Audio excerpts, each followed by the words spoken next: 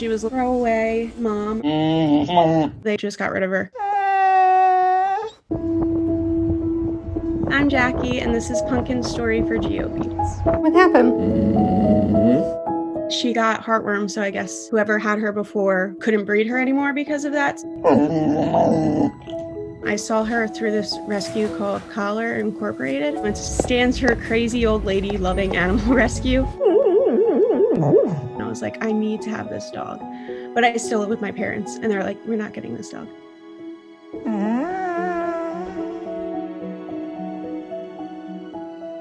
I saw my other dog, Shiloh, upstairs. I heard some jingling, and I went downstairs, and I was like, is that Pumpkin?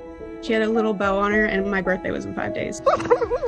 So that was my birthday present.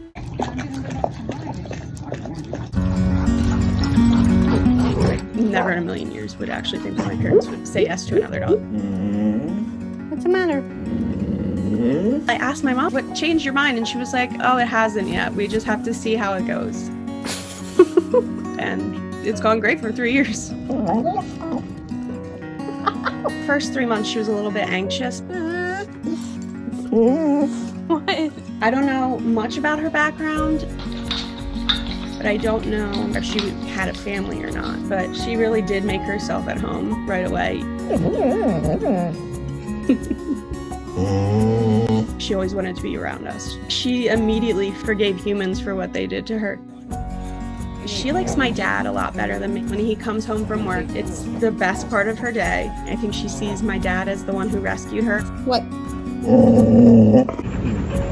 I'm like the older sister who takes her out for ice cream when she's not supposed to have ice cream. Shiloh isn't the biggest fan of Pumpkin. She tolerates Pumpkin. Shiloh most of the time is like, basically that's my little sister and she's really annoying. Pumpkin's crazy. In the best way. Her eyes are so expressive. If you have a ball in her hand, it's a completely different emotion in her eyes than a treat. She will eat any food. Shiloh's very picky, but Pumpkin will beg for salad.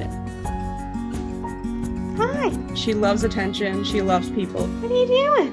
Why are you yelling? Use your inside voice. That's worse. I have a friend who used to be terrified of dogs, and now she's like, I want a pit bull because of Pumpkin. Sometimes people are like, oh, that's a pit bull. Is she mean? I love her, and I'm very, very happy that she's in my life. I'm gonna move out probably within the next year, and my dad's like, okay, but I'm keeping Pumpkin. And I'm like, you gave her to me as a gift, and he's like, she likes me better.